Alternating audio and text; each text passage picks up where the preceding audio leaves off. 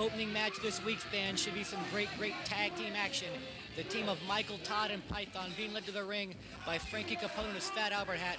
They're taking on the very popular Rastaman, the man who's been all around the globe that like we milk each and every time he's on TV here. And he's going to be teaming up with your favorite IPW wrestler, Niemi, Acropolis. Acropolis is by far not my favorite IPW wrestling superstar favorite gimmick guy.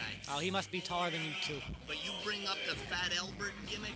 Did you see the Fat Albert Christmas special this year? I saw it, and it was a very good time.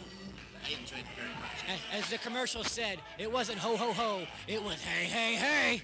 And like my good friend Mushmouth once said, you like summer's vacation?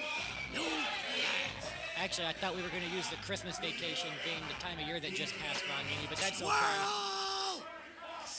Okay. Now we see Gentleman Jim Bragg. Look, he did this the last time and he couldn't referee the match. What are you going to do about all the corruption of the referees going on here in IPW, Niemi? You've got Gentleman Jim Bragg, supposedly the big babyface referee of the whole crew, out there smoking the gimmicks with Rastaman.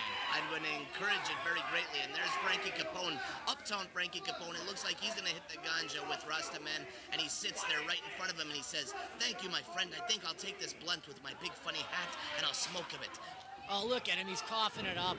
Oh, nice by Frankie Capone, luring the big man in, Rastaman. He's a smart wrestler, but it looks like sometimes that small funny can get to your head a little bit and you're not paying attention. And here comes a man from Guadalajara, Mexico, as Ron Niemi likes to call him. He's actually from Athens, Greece. He's Acropolis. Acropolis comes out. He wasn't prepared to wrestle on that night, but when Rastaman gets attacked, the man that took him under his wing at the Florida WrestlePlex, and he's in the back minding his own business, he's going to do what's right, and that's come out and hit a perfect Japanese arm drag. I guess this was supposed to be a singles match at first, but it did turn into a tag team encounter. And Ron, I've been asked this many times.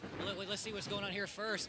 Oh, a nice double team maneuver there. Oh, beautiful drop kick by Rastaman. And this big man team of Michael, Todd, and Python kind of took a bit of a powder there. But as I was saying before that all started, Ron Niemi, I can't even get this stuff in. When did we change tag team corners here on IPW TV? Back when the Rock and Roll Express Fantastics reunion match took place back in September. And no, we don't have the rights to show that on TV, but that was the time that we changed it. We also brought back the tag team rope things. I was going to say, that must be where the tag team ropes came from. Robert Gibson was signing something to me, but I couldn't understand what he was saying. He was signing, Aaron, you horny bitch, I'm not into you one bit. Oh, man, that disappoints me. Anyways, but as I was saying before, people have been asking me this, and no, I do not believe that Michael Todd is the reincarnation of Brutus the Barber Beefcake. I think he is Zodiac's long-lost brother. Okay, or as they like to call him here sometimes in IPW, the man with no name. Where is Python's large-breasted friend that they call Coral? Like a reef? Yes, exactly like a reef. Okay, I'm not sure where she is. I'm disappointed that we have Frankie Capone instead of Coral coming out for this match. But I tell you, we've got enough silliness in so far, Ron Niemi. But one thing we haven't done is talk about where you can hear great IPW stars.